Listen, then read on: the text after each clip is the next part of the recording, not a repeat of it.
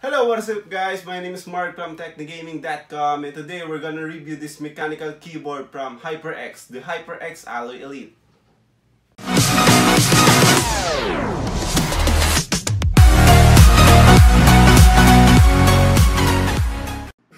The HyperX Alloy is one of the best mechanical gaming keyboard we have reviewed so far. Its classy and sturdy design got our attention, and we absolutely love the addition of media keys and wrist rest. Its simple, matte finish design makes it look really elegant. It's not too edgy unlike the other gaming keyboards. It also includes a light bar on top of the function keys that give accent to the keyboard, and it has dedicated media keys and game mode functions on top of the keyboard. The keyboard also includes a wrist rest which can be easily removed if you think it just takes a space on your desk. The media keys include a play-pause button, previous and next buttons, a mute button, and a volume rocker. On the other side of the keyboard includes a game mode function button that disables the middle key, and another key for lighting patterns and brightness adjust. The keyboard also includes an additional USB 2.0 port.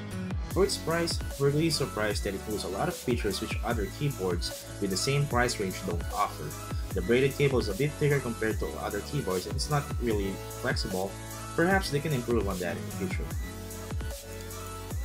The model we have here includes a linear cherry MX red, which is really good for gaming, especially FPS games. Although some competitors already made keyboards close to cherry MX performance, nothing beats the original. They have a low actuation force at 45 cm. Here's a quick video of our sound test.